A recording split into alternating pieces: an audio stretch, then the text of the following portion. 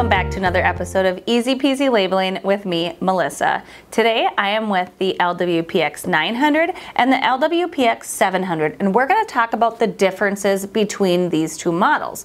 Now they do look very similar, but there's some key differences that might help you decide which one is the better fit for your needs. So let's take a look.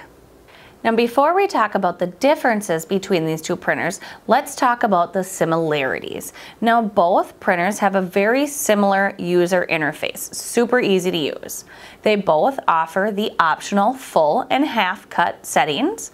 Both have the same industry specific hotkeys, and both printers are PC compatible with our label editor software. Both printers offer the same symbols library, barcodes and QR codes, and sequencing features. Both printers are also ENERGY STAR certified, and of course, they both offer that unmatched lifetime warranty. Now let's talk about the differences between the LW-PX700 and the LW-PX900. The 700 has a 180 dpi resolution. The 900 has a 360 dpi resolution. Now when we're talking about adhesive back and magnetic supplies, the 700 can print on supplies up to 1 inch and the 900 can print up to 1.5 inch. If we're talking heat shrink tube, the 700 can print up to 9/16 and the 900 can print up to 7/8. Similarly, with the self-laminating tapes, the 700 can print up to 1 inch and the 900 can print up to 1.5 inch on the self-laminating tapes. Now both printers have the capability where you can create labels in the label editor software and transfer them to the standalone printers.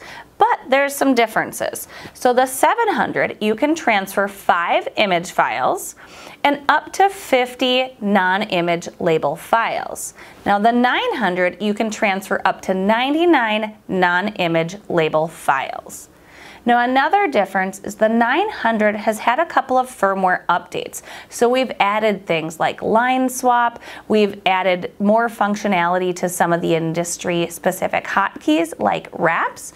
So if that's something specifically that you're going to be using, my recommendation would be on the 900. The 700 is a great model and it's wonderful for some of those basic cable and wire labeling, but if you have some of those advanced features, that's where the 900 might be a little better for you. If you have questions on the 700, the 900, or how they may fit with your specific needs, please feel free to reach out. We would love to chat with you. Thanks again, and happy labeling.